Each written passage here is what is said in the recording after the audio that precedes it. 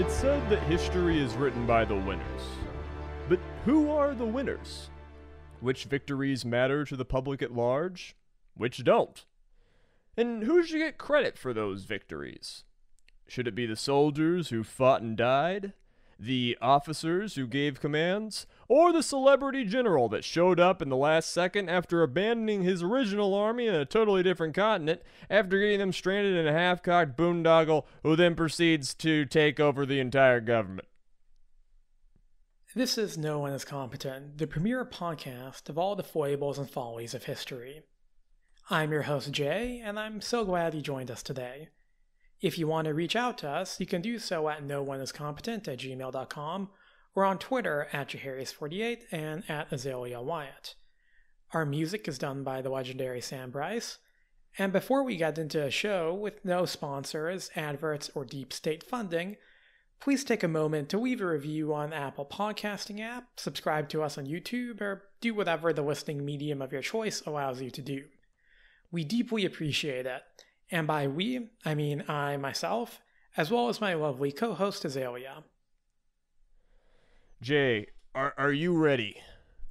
Are you prepared for the zero effort Azalea recording? Perhaps. Folks, I did write the intro to this one, and I might write an outro, but like I will give less effort during this record. I contributed nothing to the research and structure of this, and I am going to be contributing very little to its recording. I'll edit it. I'll render it. But I am phoning it in right now, okay? It is currently 4:23 on a Sunday. I am watching a Smash Melee tournament in another tab. I've got like 40 minutes of Adderall left in my blood before I just kind of start to go limp. And because of that Smash Melee tournament, which I will be watching this entire evening, I might just start drinking like within the next hour because I expect to be very schlammered by the time the night is done because I want to go to sleep early so I can wake up early and have a nice attack on the Monday morning. You know, you're only an alcoholic if you go to the meetings, Jay. Yep, and that's how it works. Anyways, so, the sources that we'll be using for this episode are The Wars of the French Revolution, 1792 to 1801, by Charles J. Esdale, and The French Revolutionary Wars by Gregory Fremont Barnes. Yes, folks, this is a normal episode of the there's your... I just co-opt a different podcast. God. I have like some fucking I'm editing all of this out. Okay. Today on Chapo Trap House. Yes, welcome to Delete This with Hank and his wife. Welcome to The Argument. Welcome to Deafen the West. Welcome to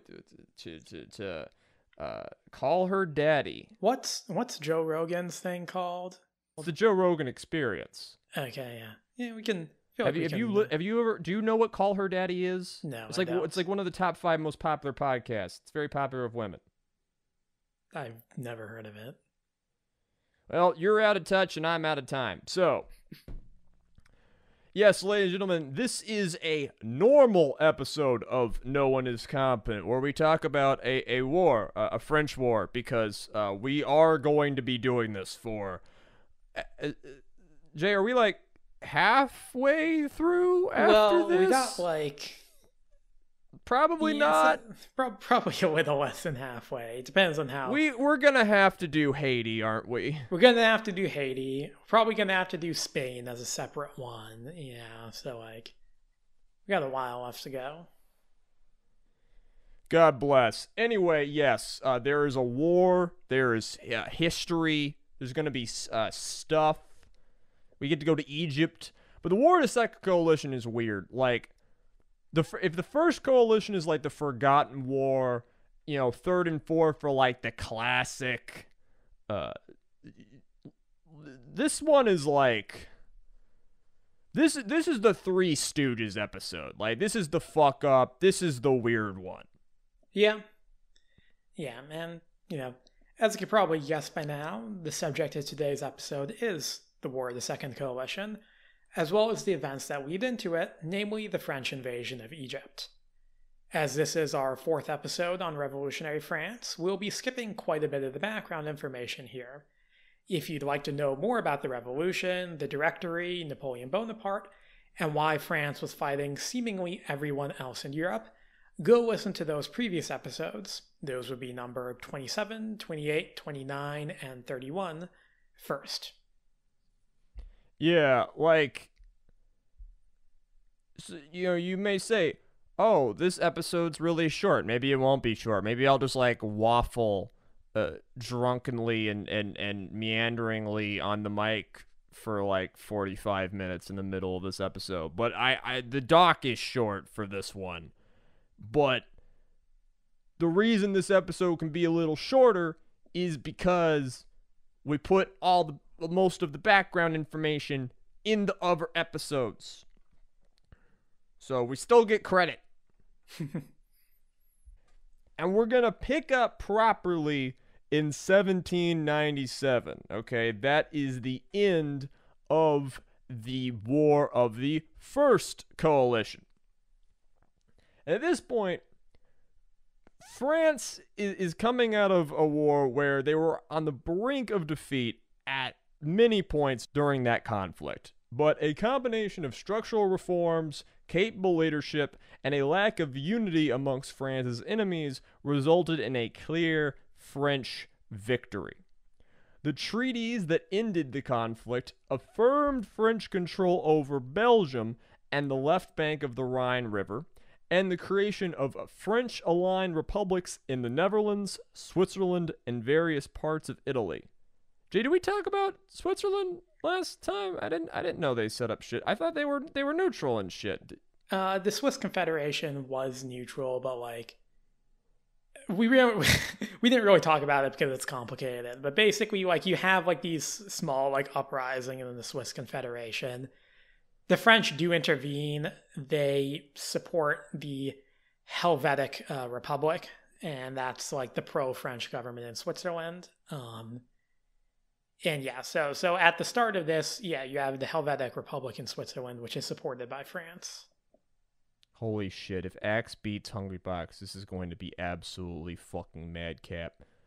Switzerland aside, it's worth noting that Britain's war with France did not end in 1797. The Brits never hung up the gloves. There was no longer a coalition, however, as their last significant ally, Austria, made peace with France in October of 97 with the Treaty of Campo Formio. In order to defeat their last remaining enemy, the French government settled on a totally feasible plan. We're going to invade the British Isles themselves. They're right over there. How hard could it be? And we're going to put that task in the hands of our most competent star boy, who was the breakout rookie star of the last war, Mr. Napoleon Bonaparte. Now, Napoleon, by this point, was a national hero. He had defeated the British at Toulon, put down the Royalists during the 13 Vendémiaire, crushed the Austrians in Italy, and personally led the negotiations that brought about an end to the War of the First Coalition at Campo Formio. Fortunately for the French army, and unfortunately for our podcast, Napoleon was not a complete idiot. One good look at the state of the French Navy was enough for him to tell the Directory that an invasion of Britain would be impossible. Of course, this did not mean that Napoleon would consign himself to a peacetime life. War was Napoleon's stage, and if a suitable theater could not be found in Europe, he would simply create one elsewhere. The location that would ultimately be selected was one that reflected both Napoleon's ambitions and France's strategic goals: Egypt. You know, when we talk about Napoleon, he is a guy who, like, we did a whole episode about him, talking about his strengths and weaknesses and his origin and what point, and even mentioning that there's many things in his early career that are quite inglorious, and a lot of him just ordering, firing on civilians and whatnot. But he was in many ways an incredibly talented guy. But we also made it clear that there have been many people throughout history just as talented as Napoleon who just didn't get the opportunities that he got. Yeah. That being said, Napoleon was quite skilled and kind of masterfully rode every opportunity. He sort of took every advantage he got as far as it could possibly go, right? Yeah. And we obviously know the end of the story. We know that Napoleon is going to become the leader and then emperor of France. He's going to become its most famous citizen.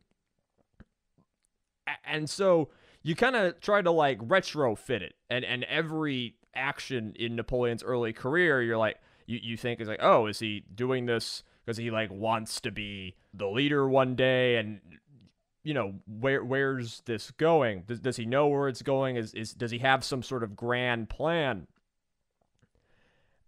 And like, obviously you think, no, there's no way he can't have some grand. That would be crazy. That'd be absolutely crazy. But then you see him do things like, fighting in another war to boost his celebrity and whatnot, and you're like, well, it's not like he doesn't not have a plan. Yes. Yeah, I think at this point, I don't think he has it like penciled out, like I'm going to become Emperor of France. But I think he does have it in mind that, he did want to potentially, become one of the directors in the directory or have a position like that. So he is definitely thinking about his political ambitions, even if I don't think, he's like, oh, I will be, the literal emperor. Yeah, he's already signaled the fact that he wants to leave the army for politics, at least in some degree. All right, Jay, so looking at a map, France, I mean, it's not super far away from Egypt, but like, why go over there? Yeah, that's a pretty good question. We've talked a lot about a lot of places, in our various previous episodes. I don't think we've ever mentioned Egypt. And, indeed, the French invasion of Egypt sticks out as a bizarre chapter in a casual reading of the Revolutionary Wars for that reason. Egypt in the late 1700s was nominally under the control of the Ottoman Empire, but in practice, the local Mamluk ruling caste exercised a great deal of autonomy. Yeah, this is the part of history where the Ottoman Empire is not like fully collapsed, but a lot of places their rule is vibe based, as the Zoomers would say. Yeah, if you think of like the Barbary states who will fight a war with America around this time period, like they're basically just running their own show, even though they're technically a part of the Ottoman Empire. But yeah, neither the Ottomans nor the Mamluks had joined in the wars against France. In fact, the Ottoman Empire had a history of good relations with France stretching back to the 16th century. As the proposal to launch an invasion of Egypt came from Napoleon, it's sometimes common to attribute it to his own personal ideas of glory and grandeur, a desire to recreate the actions of Alexander the Great and Augustus Caesar. As we went into on our episode that was more geared to the personality of Napoleon, I believe that was 31, Napoleon is a weeb of his time, okay? He's a fucking classics nerd, and he sees himself as a potential next Alexander the Great, next Julius Caesar, next whatever the fuck. And he's now going to, honestly, He's on that Sigma grind set. Like, he's not gonna let his dreams be memes. Like, he's actually fucking Ash Ketchum going to the Pokemon League. He's, like, gonna go do it. And I kind of respect it. But that doesn't mean that it's a shall we say, momentous or glorious desire. It's very vainglorious. It's very personal. Okay. This theory is backed up by the memoirs of Louis Bourrin, one of Napoleon's close associates and private secretary at the time of the Egyptian campaign. Quote Bourrin, "The East presented a field of conquest and glory on which Napoleon's imagination delighted to brood. Europe, he said, is but a molehill. All the great reputations have come from Asia." Napoleon was also likely motivated by the desire to further his reputation and temporarily distance himself from the Machiavellian nature of Directory politics. Many in the Directory had already begun to fear Napoleon's rise, and he did not yet have the political support to challenge them directly. Remember from last time, this is around 95, 96, Napoleon is interfering to break up crowds and protect the Directory. Obviously, he wants to be in power, but he can't, make it obvious, you know? Yeah. Politics is pro wrestling. You gotta sell the kayfabe. You gotta make it look good. And he's trying to give himself a little bit of a buffer and remind people that he's a military general, which people like, and not a politician, which people don't like. To quote the prominent revolutionary Germain de Stael, Napoleon had good reason to want to make himself the stuff of poetry rather than leave himself exposed to Jacobin tittle-tattle. That being said, it's worth remembering that Napoleon in 1798 was not yet dictator of France. The proposal may have been Napoleon's, but the Directory had to agree to it. To explain why they did, one has to look at the broader geopolitical situation of the era. By the 18th century, France's borders were no longer limited to Europe alone. Yeah, this is something that we haven't really talked about in the previous episodes, just because there is a lot to talk about, but... They got a whole ass empire out there, right? Yeah. They're fucking doing the slavery and the genocide and the cultural destruction and all that shit we mostly blame on the British. French are balls deep in that shit. Yeah. They had lost the bulk of their overseas empire at the end of the 7 Years' War, but they still had various holdings in the Caribbean, Africa, and India. By 1798, though... No, they have holdings in the Caribbean for now. Yeah. By 98, it's not exactly in the best of shape. Their most significant possession, the colony of Saint-Domingue, was in the midst of an ongoing... Sometimes you can kind of predict what's going to trip you up, but there's no fucking rhyme or reason to it. Yeah. Their most significant possession, the colony of Saint-Domingue, was in the midst of an ongoing slave rebellion, which, again, will get its own episode because it's very fascinating. Very, very important as well. Yeah. And the rest of France's possessions had mostly been picked off by the British during the War of the First Coalition. Napoleon's decision to invade Egypt was thus sold as a strategic overseas project. Not only would it provide France with a significant foreign possession, one that would compensate for the loss of France's older colonies, but it could also be used as a springboard for further conquest into the Middle East and even threaten Britain's newly growing wealth in India. Napoleon went so far as to propose that, quote, "Having occupied and fortified Egypt, we shall send a force of 15,000 men from Suez to India to join the forces of Tipu Sahib and drive away the English." Tipu Sahib is the Sultan of Mysore. He was a very powerful Indian prince who had pro-French views. Just to sort of talk shop for a second, Jay, I sort of think of European colonialism as having two very, very broad stages. There's and this is kind of a American-centric point of view, but there's like the like for late 1400s to 1800 like exploration and early days, lots of fuck ups stages.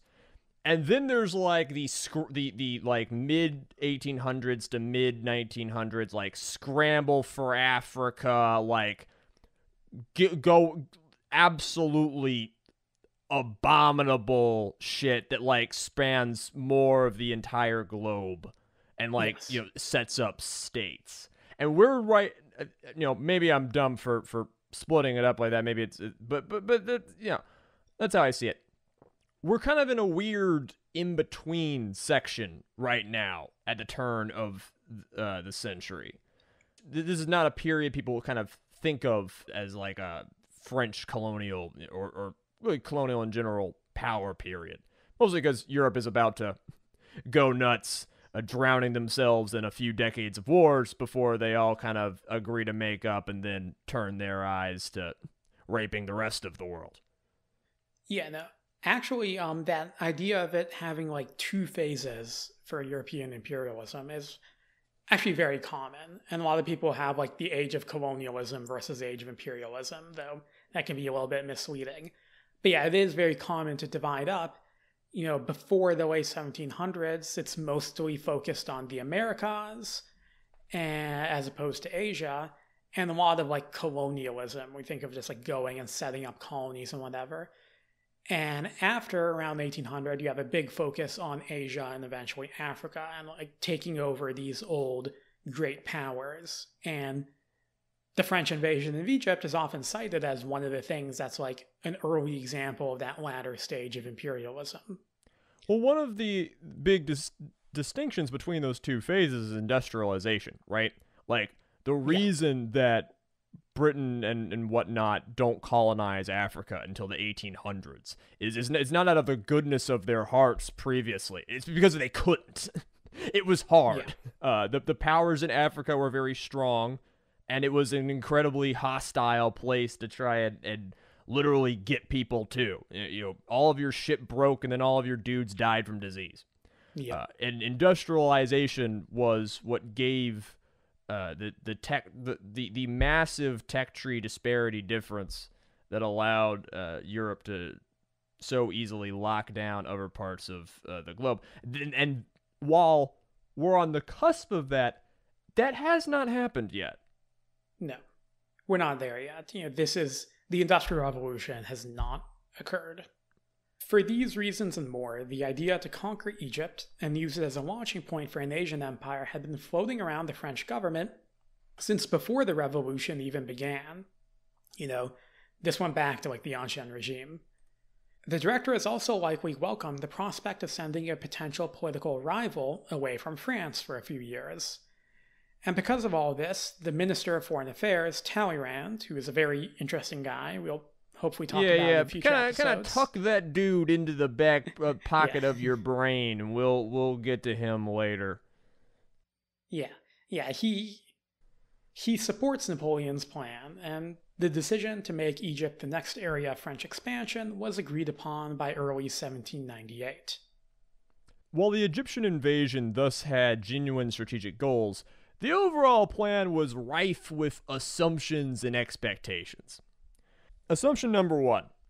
As the British had withdrawn most of their ships from the Mediterranean when Spain switched sides and allied with France a few years earlier, Napoleon viewed the chance of British naval intervention to be fairly low. Secondly, direct intervention on the part of the Ottomans was also seen as being unlikely, as the Mamluks effectively governed Egypt as an independent country and had a history of rebelling against the Turkish Ottomans. Even if the Ottomans intervened, it was assumed that they would just, sweep over them pretty easily as well. Finally, Talleyrand potentially thought that Austria and Russia would be tempted to join in, or at least give their tacit approval to a war against their historic enemy, the heathen Turks. Of course, we'll see in due time if these assumptions come to pass. The Russia thing is absolutely way off. Like, The Russians see the eastern coast of the Mediterranean and the Balkans 100% is the place they want to take. Like they 100% have their eyes on Constantinople in this period. They're chomping at the bit to get it. There's no way they would want the French anywhere close to that. No. Yeah, like there was a lot of talk whenever they would go to war that like they're going to war for Christian Europe against the evil Muslims. But like, that was they wanted Constantinople. Yeah, well, I mean, for years that was Russia's line, is that we are the defenders of Christianity in the East, and that is our role. On May 10th, 1798, the French Army of Egypt set sail from Toulon with around 35,000 men and carried aboard 400 transports, which were escorted by 13 ships of the line and 4 frigates. Napoleon launched his invasion in a characteristic fashion, stating to the men that, quote, "Soldiers, the eyes of Europe are upon you. You have great destinies to fulfill."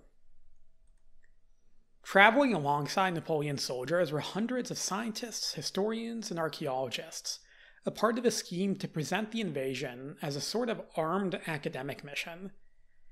Interest in ancient Egypt was already on the rise in Europe, and the actions of these experts and their findings would lead to an explosion in Western Egyptomania, as it was called. This is when the Rosetta Stone's going to get found, right?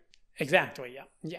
Yeah, and it's probably worth noting historically, like, archaeology and paleontology are not super a formal thing at this point in history. No. But, like, 50, 70 years from now, they will be. And this is kind of where the proto-versions of that are getting underway. The turn of the 18th century is a very fascinating time in science, in the history of science. Yeah. It's also an early example of the close relationship that these fields will have with imperialism. And, like you're talking about, like the different kinds of imperialism and flavors. One which we'll see more going forward is imperialism that is backed up by the idea of like scientific discovery, like learning about these places and their history and nature and everything like that. And this, again, like is one of the first examples of that. So, how did this invasion go? Well, actually, it went really well. The British had caught wind of Napoleon's plans and sent a fleet of 14 ships of the line and 7 frigates under the command of Vice Admiral Horatio Nelson to patrol the Mediterranean. But the French managed to elude being spotted by the English and even conquered Malta from the Knights Hospitaller along the way. Napoleon's fleet reached Egypt on July 1st and swiftly conquered Alexandria before marching on Cairo. My understanding is that there's sort of a like Tom and Jerry or Scooby-Doo-esque series of episodes with the French and the British in the Mediterranean, where the British will show up like 2 days after they've left. Yeah, it was very cat and mouse. There was a lot of like back and forth, which we're kind of just glossing over. But yeah, it was not a guarantee that the French would go unspotted. But they kind of took a weird route through it in order to sort of shake them off, keep them guessing. Now, en route to Cairo, the French encountered their first serious opposition, a Mamluk army some 21,000 men strong. The resulting battle, which is known to history as the Battle of the Pyramids due to it occurring within eyeshot of the Pyramids of Giza, was an overwhelming French victory. Even though the two sides were roughly equal in numbers, the Mamluks took over 5,000 casualties and were forced to retreat. The French only suffered a few hundred losses. Now, is this mostly a technological advantage or like a flanking advantage or what went down? It's kind of both. A lot of it was just like the French formed squares to resist Mamluk cavalry charges and, kind of just showed that like his sort of mass cavalry charges were no longer super effective against disappointed infantry. Cool. So yeah, it's a bit of both. Things would turn against the French just days later, when Horatio Nelson, that British admiral, finally discovered the main French fleet at anchor in Aboukir Bay near Alexandria. Nelson devised a plan to surround the French by maneuvering his ships both seaward and landward of their fleet. And while this was dangerous maneuvering due to the risk of being grounded, it worked perfectly, and on August the 1st, the British destroyed the French fleet at the Battle of the Nile. You can take a shot every time we say the British destroyed the French fleet in the next dozen episodes or so. Sinking 2 ships of the line, capturing a further 9. Fun little rhyme there. Napoleon's army of Egypt is now well and truly trapped in Egypt. And as we learned from our Crusades episode many moons ago, getting from Egypt back to France over land, not a fun time. Not a fun time at all. In spite of this defeat at sea, Napoleon was able to keep the morale of his soldiers on land high, using the fact that retreat was not an option to spur them into further action. Napoleon himself was initially quite pleased with his invasion, stating, "In Egypt, I found myself free from the obstacle of an irksome civilization. It was full of dreams. I saw myself founding a religion, marching into Asia, riding an elephant, a turban on my head, and in my hand the new Quran that I would have composed to suit my needs." Just felt the need to do a super racist bad French accent there. But like, this is a man literally be like, yeah, so I'm just gonna be the next, like, Alexander the Great and Prophet Muhammad in one.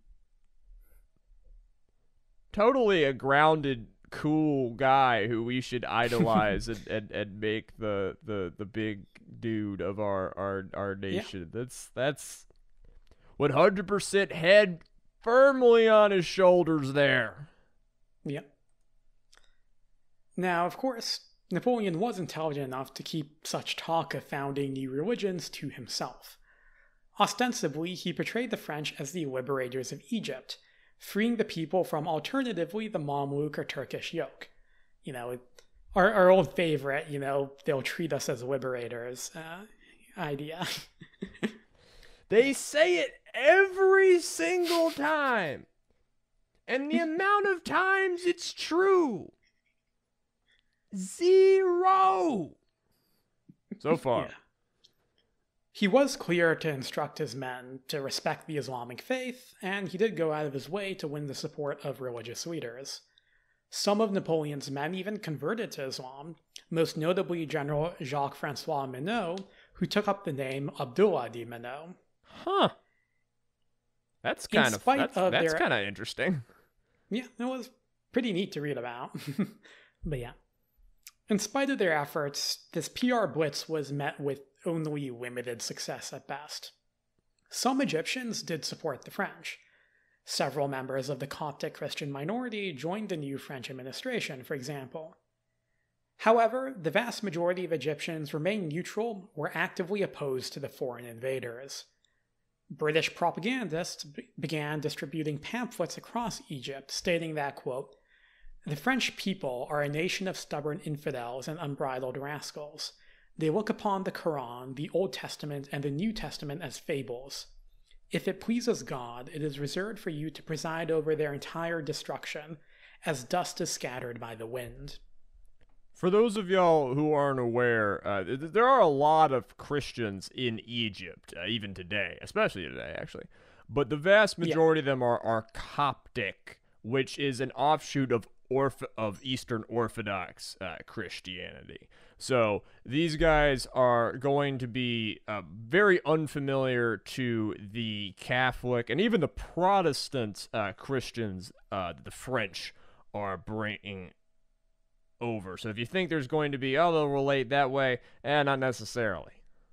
Yeah. Anti-French sentiment erupted in October 1798 with a massive revolt in Cairo against French rule.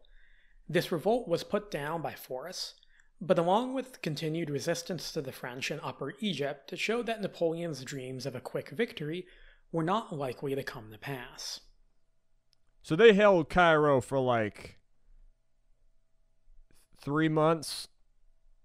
Yeah, I mean they put down the revolt like by killing thousands of people, and they'll hold it again for a few more years. But yeah, the people were not exactly pleased. It is here that we'll turn from Egypt to the events in Europe, where an uneasy peace prevailed. Austria wanted revenge for the terms of Campo Formio. This is just a year later. While the Russians, who had set out the War of the First Coalition, were now alarmed with what they saw as French expansion in the Eastern Mediterranean, which we already mentioned is what they see as like their territory, even though like they don't have it. They just like have it in their head because they're dumb autists.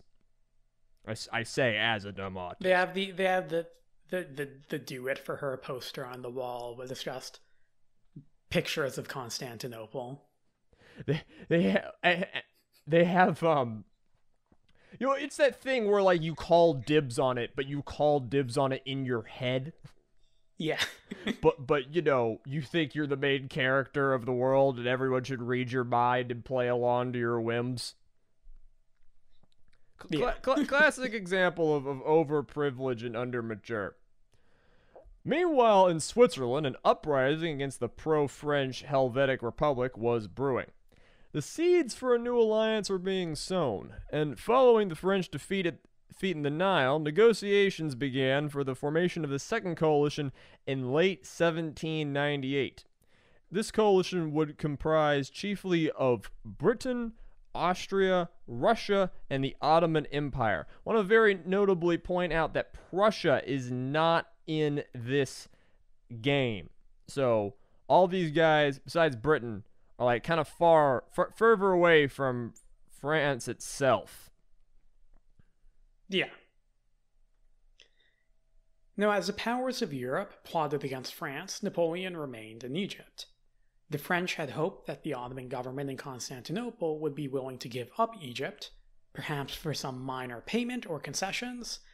They had taken a few of the islands that the Venetians had at the end of the War of the First Coalition, and they thought maybe they could trade those for Egypt. Instead, however, the Ottoman Sultan, who was supported by the British, committed his forces to driving the French out of the Middle East.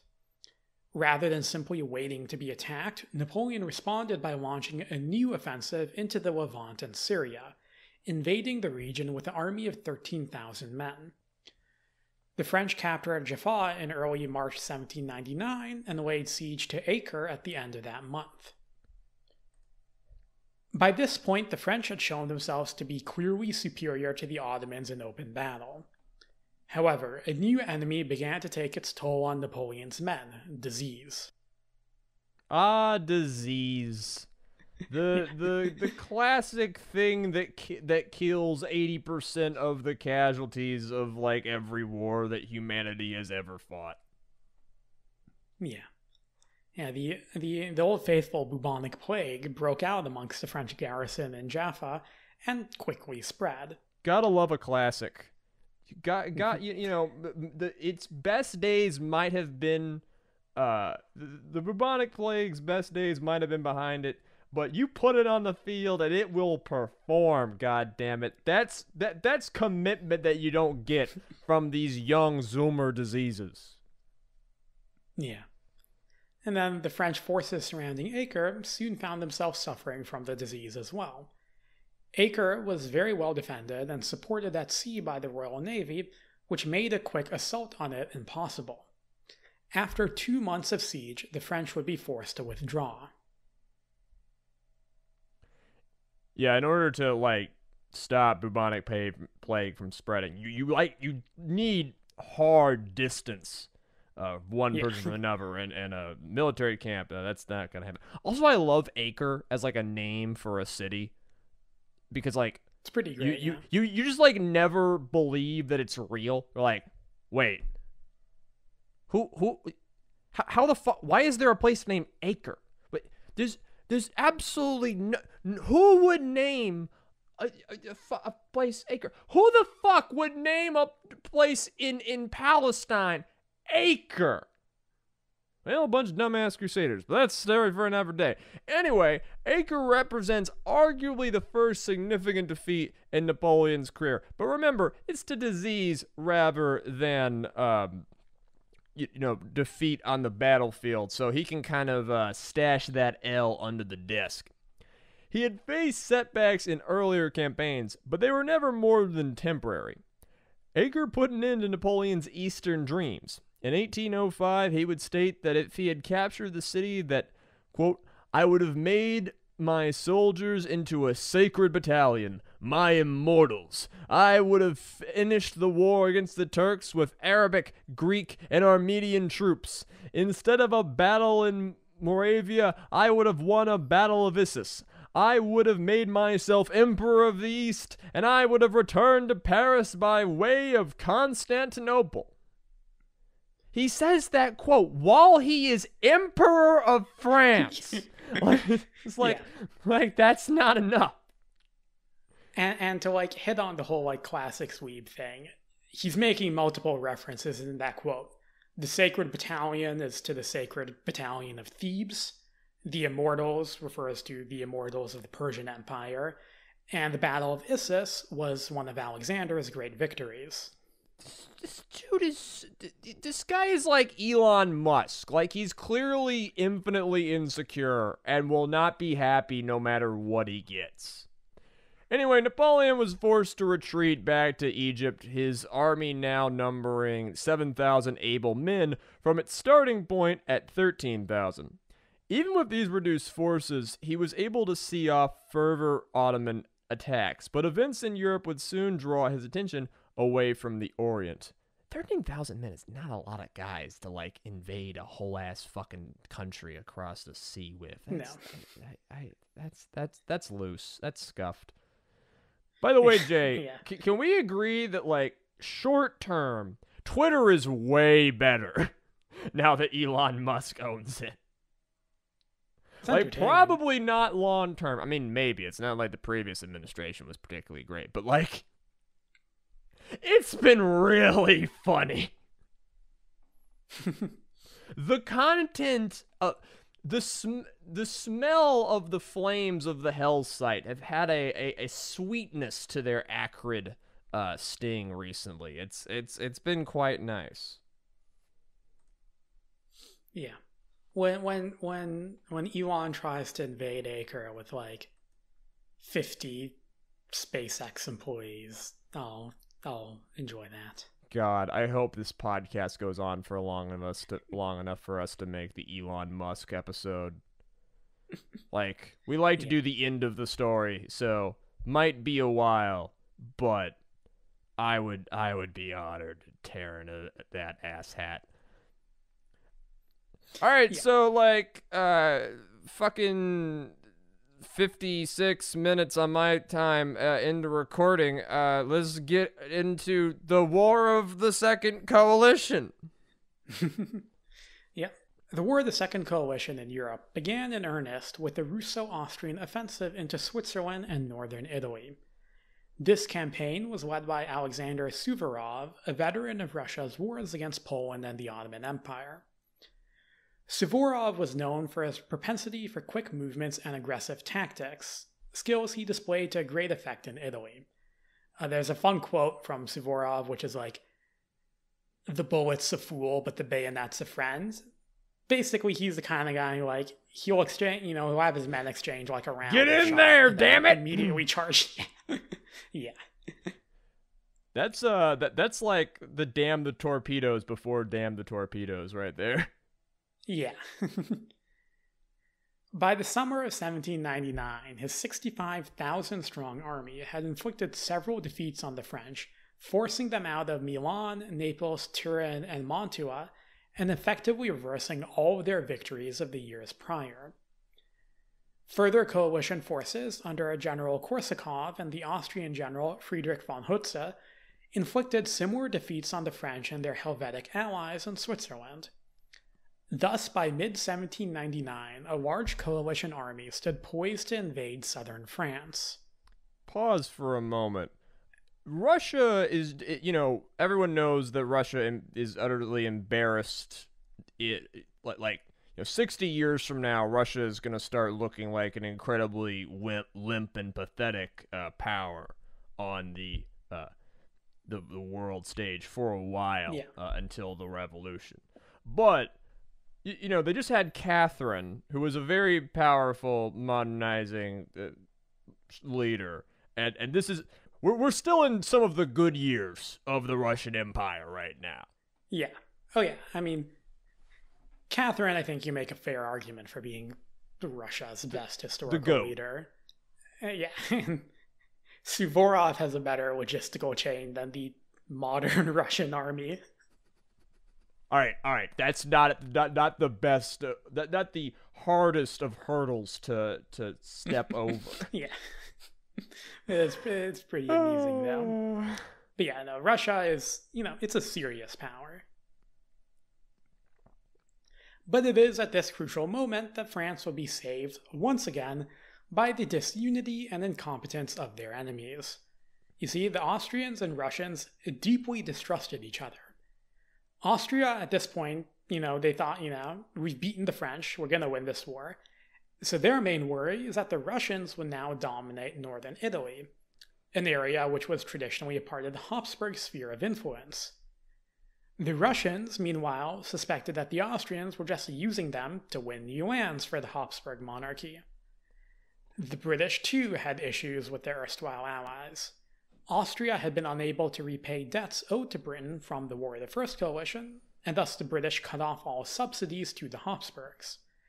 This was a problem because Austria was very deeply in debt.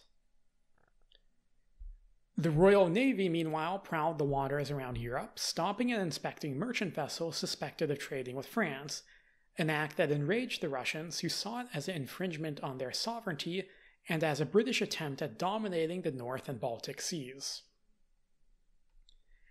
It was thus at this moment, when France was in arguably her worst position militarily since 1793, that the Austrians made the decision to slow the coalition advance by sending a large chunk of their forces up the Rhine, thereby weakening the coalition position in Switzerland. Suvorov no longer had enough men to advance towards France, and the French meanwhile were strengthening their army in the area under the command of General André Massena.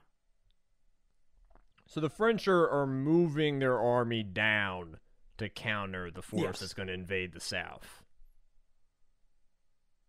Yeah, and the Austrians are kind of like just moving around, kind of weakening their positions with the Russians and stuff like that. And obviously it's kind of hard for the Austrians and the Russians to link up with the Swiss because it's fucking Switzerland. And yeah, they are up in the mountains. Yeah. I mean, this is the reason that you have to go into France either through the north or the south, because the middle is it's not great. So it's not great. Meanwhile, on September 25th of 1799, a French army of 75,000 men under Massena attacked a combined Russo-Austrian force of roughly the same size under Korsakov and von Hotz at the Second Battle of Zurich. The French won a clear victory over the coalition, forcing them to retreat. Now, where exactly is this taking place? Zurich isn't. So this is in Switzerland. This is in. Yes. So now they're gonna take care of that front. Yeah. So this major coalition, I don't pay too much attention to the French and their cities. Besides, they got all the Jewish gold. They're in the mountains. I've heard they're nice people. Each one of them learns how to speak 17 languages by the time they're 6 years old. What else do you need to know about them? Some of them didn't let women vote until like the 1970s. Don't make an off-color joke. Don't make an off-color joke. Don't make an off-color joke. Don't. Anyway, this major coalition defeat was soon followed by another one at Castricum in the Netherlands. In August, a combined Anglo-Russian force had invaded the pro-French Batavian Republic with an intent on destroying its naval forces and ideally capturing the entirety of the Netherlands. While the former objective had been completed, the French managed to defeat the British and Russians on land, leading to their negotiated withdrawal from the region. At Zurich and Castricum, the strength of the French army, brought about by the reforms of the previous years, really began to show. The French typically had the edge over their enemies at executing complex maneuvers, thanks to the divisional system put in place during the War of the First Coalition. And the new batch of generals who had risen to the top of those chaotic years of fighting, men like Massena, Moreau, and Brun, were skillful commanders. The coalition, meanwhile, had failed to make meaningful changes to their forces since their defeat in the First Coalition. This is the classic example of not taking the L, not assessing why you lost. And it's also, again, in episode 31, we pointed out, the most important thing, at least in the short term, to come out of the French Revolution was all those military reforms. And now those reforms have sank in, and soldiers have been doing them for years, and they're getting good. At this point now, if you have a battle which both sides are roughly equal numbers, you're going to put your money on the French, because they'll typically win that battle, just because they're more effective at fighting. Yeah. They ain't got ships and navy for dick, but they can fucking wipe the floor of anybody on even terrain. So, defeated in Switzerland and the Netherlands, and mistrustful of our allies, the Russians now made the decision to abandon the coalition altogether. Suvorov's men retreated through the Alps, back towards Russia, leaving Austria and Britain alone to face the French. This is kind of completely unnecessary. Switzerland and the Netherlands are minor theaters of this war. You're right there at France. You can still invade France. You're right there. The Tsar, this would be Tsar Paul, was yes, kind of threw a bit of a hissy Paul. fit. God, it's like Montezuma II. Like fucking, as soon as Big Daddy or Big Mama dies, the son is always just awful. Yeah. He kind of throws a hissy fit and is really just angry, especially with the British. The British will recapture Malta, for example, because the French had taken it, and Paul is just jealous that the British have Malta for some reason, because he thought it was cool and he wanted it. So he kind of just throws a hissy fit and leaves. Pause. Paul's not gonna be the Russian Tsar for much longer, right? No, he's gonna get assassinated. Oh yeah, okay. So we're leaving this in the episode. So yeah, Paul's a fucking idiot, and he could have conquered France here, and because he did it, they're gonna throw his ass out. Very Game of Thronesy, honestly. Paul kind of gives me Martin vibes of this guy who spends his entire life in the former ruler's shadow, is weird, is insular, is never really learns to be mature, have consequences, or do anything of significance, but is simultaneously super close to power but also way far away from it. And then gets the reins of the horse, steers it over the cliff, and then immediately gets literally stabbed in the back by the court, who after a few years is yeah, get him out, just get him the fuck out. Yeah, a very effective form of government for regulating who's in charge of the head of state. Very effective. Self-correcting. Nothing could go wrong. Nothing could go wrong. And as all of this is happening, Napoleon is still stuck in Egypt. So Jay, let me get this straight. You're telling me that while France is like overcoming the odds and being outnumbered but winning anyway and turning things around and winning in Switzerland and winning in the Netherlands and getting the Russians to go back home with their tail between their legs, this was all done without the Golden Boy being involved at all. Yeah, like, we're stepping back slightly a few months, but yes, Napoleon's not involved in these. He's in Egypt, and then he's on a boat. But yeah, his news was, of course, very slow to reach Egypt, and especially because the British were kind of blockading the Mediterranean.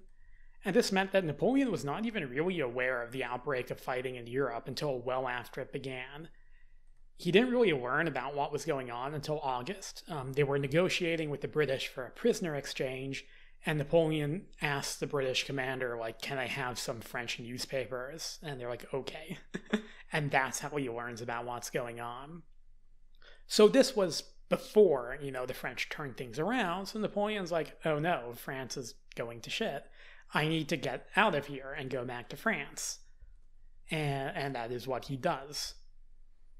Faced with, between what's settling into what was becoming a quagmire in Egypt and the potential defeat of France at home, Napoleon made the decision to abandon his army to its fate and sail to France on a lone frigate in the end of August. This is my favorite part. Like, we've got the Three Stooges being chased after by the British in the Mediterranean.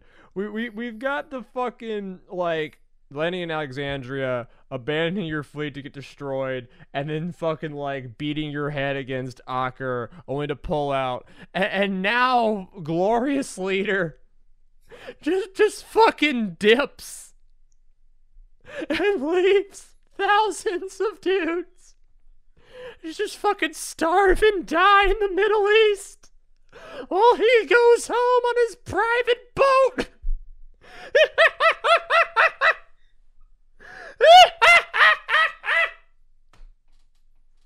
See, Napoleon, he dips. He eventually reaches France by October 9th.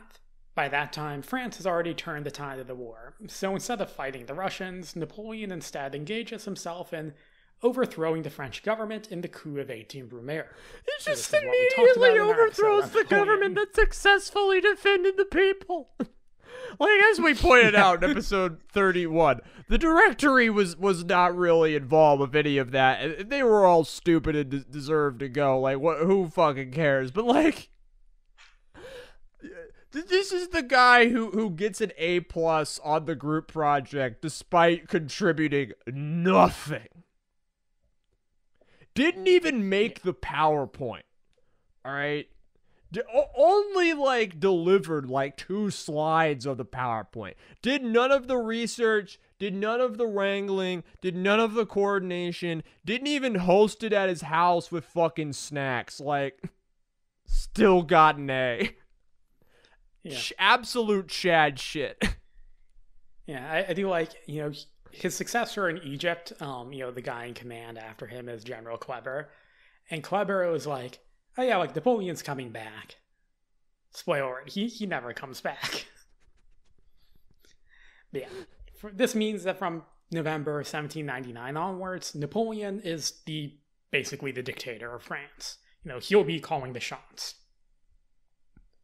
Yeah. Until they get a new constitution in which case he will only be mostly the dictator of France. Yeah. Yeah. Now, this brings us to the new century, the 19th century. The withdrawal of Russia left Austria as the last major remaining continental power at war with France, but the Austrians would continue to fight on into the first year of the 19th century. The French were now on the offensive. In early 1800, Napoleon himself led them into Italy, keen on triumphing again in the country that he had made his name in just a few years prior.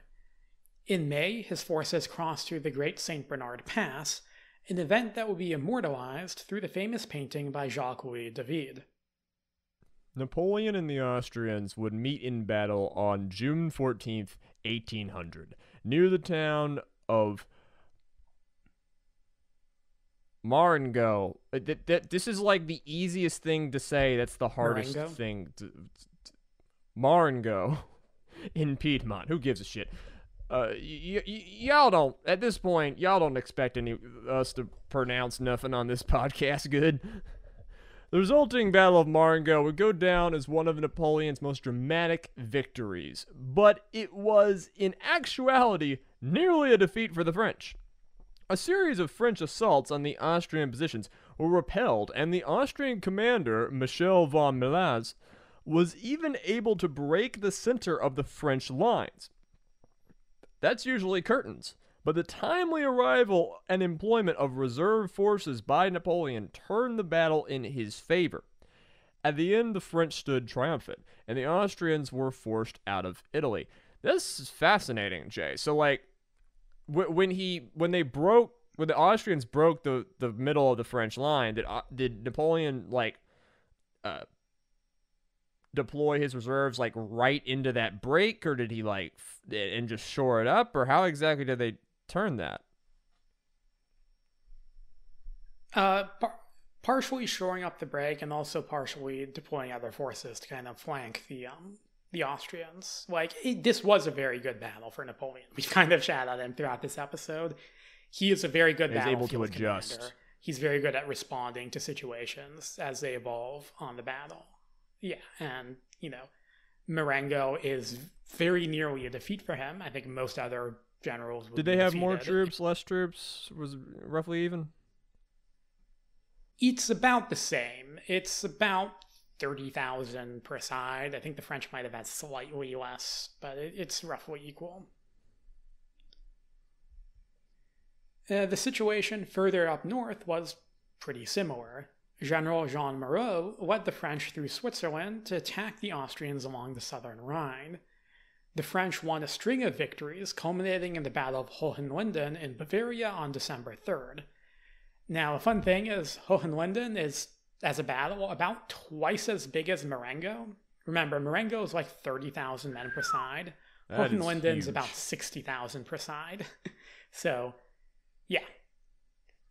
Yeah, with defeat inevitable, the Austrians agreed to a ceasefire at the Armistice of Steyr later that month. And again, this means that you can argue that Jean Moreau had more to do with the defeat of Austria than Napoleon did. The Armistice of Steyr would be followed by another armistice at Treviso in Italy, and eventually the Treaty of Luneville in February of 1801. Luneville essentially saw Austria accept the terms of the Treaty of Campo Formio that had ended the War of the First Coalition, basically meaning that the situation was back to what it was before this war actually began. Kind of generous from the French. Like, was there not the idea of like war? I think reparations, or like taking more shit back then. Not really. Campo Formio was pretty generous to the French as is. In hindsight, we know that like the Austrians are going to keep on going to war with France. I think they were probably thinking, though, at the time, like, let's just go back to Campo Formio, call it a day, and not fight each other again. Yeah, and I guess like even though they're now winning big, like it did almost go really badly for the French. So They're kind of like, all right, we got the dub. Let's just secure the dub, go home, not get too greedy. Honestly, I respect it now that I think about it. Of course, throughout all these campaigns and negotiations, a chunk of the French army was still stuck in Egypt, slowly wasting away of disease, having been abandoned by Napoleon back in 1799. 2 years ago! The French in Egypt had continued to fight on under the command of General Kleber until he's stabbed by an Egyptian assassin, and then command goes to the recently converted Abdullah ibn O. I want an anime set in this. I want a fucking historical like historical fiction drama. Like, how many dudes just fucking like saw a hot Palestinian or Egyptian or Turkish gal and is like, fuck it, I'm converting to Islam and just living here. Yeah. Like, and just deserted. That probably a non-trivial amount. Yeah. Now, it would take until 1801 for their positions to finally collapse. That's when the combined British Ottoman army took Cairo and then Alexandria by September. The French adventure would come to an end with an agreement signed by Minot with the British general John Henry Hutchinson, in which the British agreed to repatriate the French army back to France in exchange for a return of Egypt back to Ottoman control. The British also made sure... Which they kind of already had. Yeah. The British also made sure to secure all the artifacts collected by the French during their expedition for themselves as a part of the deal, which is why the Rosetta Stone, among other things, resides in London to this day. Absolute rip. Those did not go back to Egypt. Oh, no. We still have to have the fucking obelisks and all the shit. Like, the French do keep some of the stuff, like some of the stuff that they get out of Egypt for this agreement. You know, that's why there's a big obelisk if you go to France and go on the Champs-Elysees. It's actually pretty cool, but yeah. A lot of Egyptian stuff in France and Britain. Obelisks are dope. Also relatively easy to rip out of foreign soil as far as monuments go. Yeah. So just a slight recap, because I'm now realizing the British did not show up a lot in like the meat of this story, more at the beginning and the end. Yeah. Even though they were the ones who always had been kept the war going and who like got everybody in to start. Did they even ever deploy troops on the mainland? They took part in the Netherlands, right? Like surely they had to. Yeah, they took part in the invasion in the Netherlands. So they did deploy some forces. There was a very short campaign. That was only like a few months. Because they lose and then they're like, we're going to leave.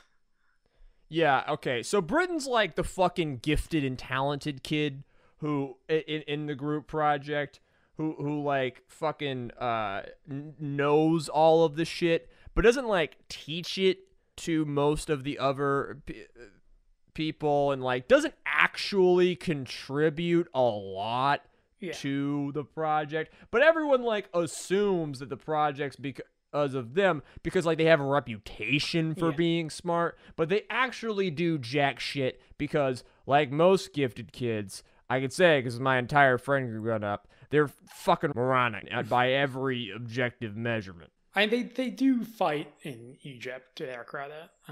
But yeah, it's mostly the Royal Navy that's doing the heavy lifting, not the army. The final major action of the War of the Second Coalition in Europe would occur in April 1801 in a rather unlikely place: the waters off of Copenhagen, Denmark. Denmark had remained neutral during the conflict, but the British feared that they were preparing to ally with the French. The Danes had also joined the short-lived Second League of Armed Neutrality, an alliance led by Russia that sought to challenge Britain's imposition of a blockade around European waters. Britain responded to this act of neutrality and, wanting nations to come together in peace by launching a preemptive attack on Denmark. The Royal Navy force under Admiral Nelson destroyed and captured several Danish ships at anchor near Copenhagen, because blowing up ships that aren't moving seems to be Admiral Nelson's specialty. What a genius. And forced the Danes into signing an agreement not to ally with France. The assassination of Tsar Paul I in March had in any case brought about the end of the League of Armed Neutrality, which was mostly his pet project. Because famously, pet project coalitions of nations led by Russia do not go particularly well. At the end of the day, the War of the Second Coalition affirmed France's position in Europe, but showed the limits of their power abroad. Napoleon had engaged in an ultimately pointless Egyptian campaign, one that may have brought down his entire career had he not managed to escape Egypt for Europe when things began to go south. The coalition itself, however, was ultimately undermined by infighting and the lack of any singular strategic vision. Whereas the first coalition had lasted several years, the second began to fall apart in a matter of months.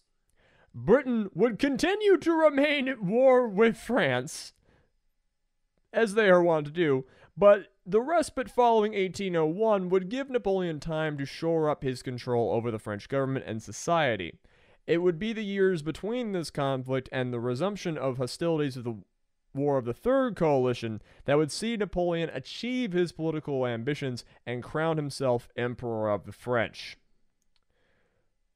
So, Jay, what the fuck did we learn here? Yeah, don't start a war in Egypt when you don't have the naval forces to back it up, but as long as you can get out, it's actually still okay because your enemies will make a bunch of dumb decisions. This is like, I can respect a lot of the coalition leaders during the War of the First Coalition because they fuck up in the end, but yeah, like Brunswick fundamentally played a good game. It's like when someone loses, but they pulled off some sick combos. Brunswick made mistakes, but fundamentally fucking good at the game. You can't backseat General in hindsight as 2020. You kind of got fucked by that. Yeah, and the Austrians win some notable victories in the First Coalition and stuff like that. The Second Coalition is when the coalition barely lasts longer than a year. The Russians pull out basically in a year. And the Russians were supposed to be almost like the trump card. The First Coalition, the Russians weren't involved. I mean, they're by far the largest army, right? It's fucking Russia. And they're the ones who traveled the farthest to get over there. Yeah, and then they leave because Tsar Paul is sad and angry at the British. Because he's sad. And this is the entire point of this fucking podcast, people. These are your heroes. These are your heads of state. Okay? These are the people who are in charge. People like Tsar Paul. Again, even from that, but Paul wasn't even acceptable by the standards of that time. But, Napoleon, who, again, did do cool things, not fully incompetent, not fully stupid, but, supposedly the goat of land warfare, just fucking lucking out after getting, 7,000 men killed eventually in Egypt for no gain. Something like that.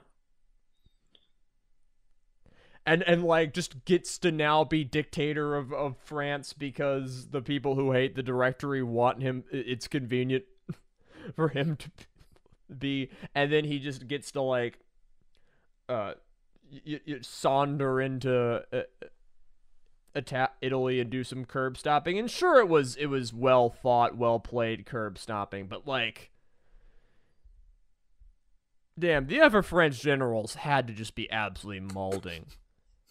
Yeah. Maybe Napoleon was a fun guy and they liked him personally, but God. I mean, a lot of the generals and later, a lot of these guys will be marshals. A fair amount of them do have, a bit of a chip on their shoulder when it comes to Napoleon. Some of them because why not them? Yeah. When you get into studying politics, one of the first things you learn when you study leaders is the concept of replacement rate. It's the power of rulers, where if an average person replaced you, would it be better or worse? And what these other generals are frustrated with is that Napoleon is getting all of this glory, but they know that they're just as good. Yeah, again, Jean Moreau has his victory at Hohenlinden is bigger than Marengo, but Marengo will be remembered as the great victory in this war. It's all history is fucking mostly just branding and lies. Never forget it. Anyway, so follow us on Twitter at Azalea Wyatt and at Jaharis48. fucking have a good time, pet a dog, hug a tree, do some push-ups, subscribe on YouTube. You can ask us questions in the comments or suggest episodes. Email us, suggest episodes, talk to me. I'm very lonely and I'm obscenely lonely. Fucking get it. I want 10 reviews on Apple Podcasts. God damn it. We might actually have it. I haven't checked it in like for forever. I'm a very busy boy, okay? Like, I'm fucking writing books and trying to get a job and making a short film, and God, I fucking hate this thing at this point. I've been working on the short film for way too fucking long. What is even my life? Jay, where the fuck am I? Can we end the podcast now? Are we done? Yeah. Okay, I've been told we're done. All right, bye.